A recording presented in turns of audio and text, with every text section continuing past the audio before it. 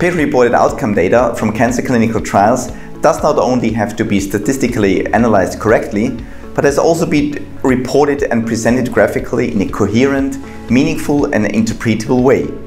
To develop guidance on this is the main focus of Work Package 4 of the SISAQOL-IMI Project.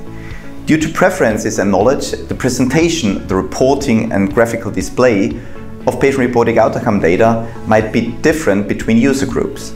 That's why we included all relevant stakeholders such as patients, physicians, people from the pharmaceutical industry and authorities like the EMA and FDA, HTA specialists and researchers in the development process of the guidelines.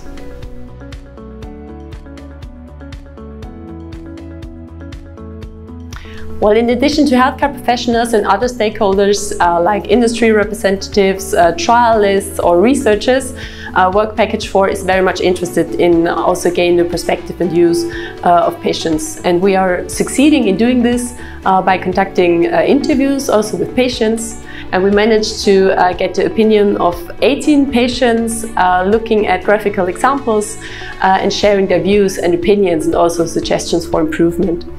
And furthermore, we have a patient expert which enlarges our Work Package 4 core team. It's Susana Leto Di Priolo. She brings not only her knowledge about patient-reported outcome data and clinical trials from her former work in industry, but she is also a former patient, and so she's able to join our work package with reviewing materials, also critically comment on work processes we are following, and thereby advocating for patients in all discussions we have. The main output of Work Package 4 will be recommendations on how each SISAQOL-IMI trial endpoints should be graphically represented. There will be at least one template showing specifically what each recommendation means. In addition, there will be detailed explanation on whether and which special features should be considered for different stakeholders.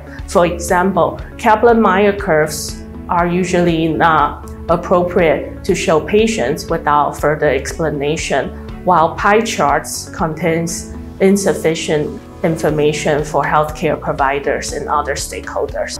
Furthermore, Work Package 4 will also provide guidance on which aspects should be considered for all charts, such as the coloring or clear explanation and structure.